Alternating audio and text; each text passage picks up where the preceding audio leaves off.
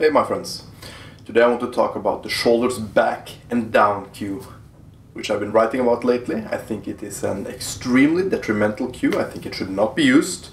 But why is that? Well, let me first explain about the costoclavicular space and the costoclavicular space syndrome. Now, the main thing is that when we pull the clavicle back and down, we may squeeze the brachial plexus, the nervous bundle coming out from the neck, and the subclavian artery and the subclavian vein between the clavicle and the first rib. Okay, so let me show you why that is.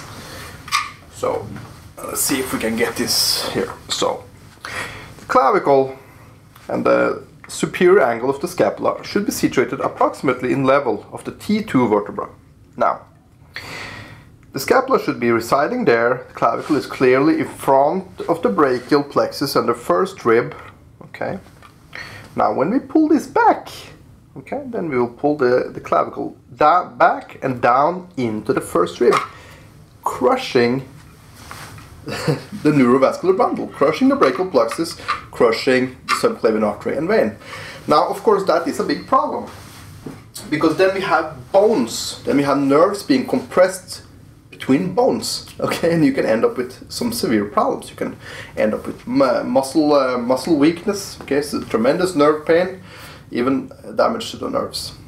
So of course this is not something that we want to do. So how should the scapula move then? Well, first of all, because this is a cue that has been coming from a simplification of scapular movement. Trainers and so on, they think that they can just pull the scapula back and down and everything will be fine, but it is of course absolute nonsense.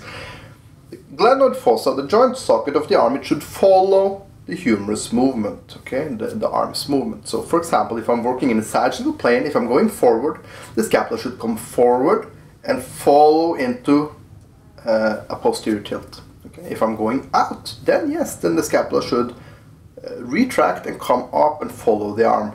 It should not go back and down, because down, the scapula only goes down into downward rotation if we are going into adduction. Okay, or if you're going down for something like this, back and down, it's not really a natural movement. Perhaps if we are going back and reaching for something in between, you know, to the contralateral buttocks, but how often do you do that? You do not want to load your arms while you have the shoulders back here. It is very detrimental, because you get impingement, okay, and because you crush the neurovascular bundle. Now let me explain a little more about why you will get impingement.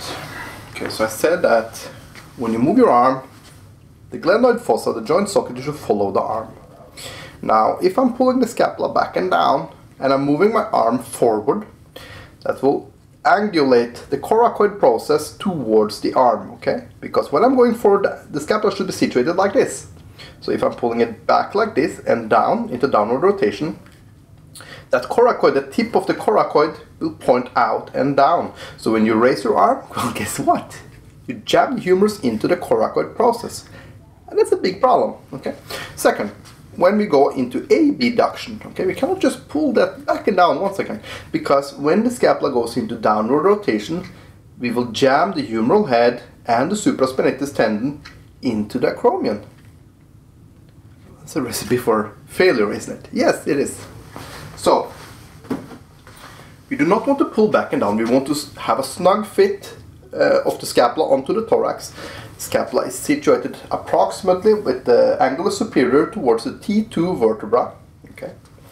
And we want to teach the scapula to move in accordance with the arm. So if I'm going out and up, I get retraction and upwards rotation. Okay? If I'm going in and up, I'm coming into medial rotation, protraction, and upwards rotation. It's a little complicated, but isn't that logical? Isn't it logical that we can't just pull back and down? It's a little more complicated than that, guys, okay?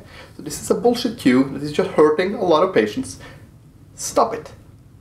Have a nice day.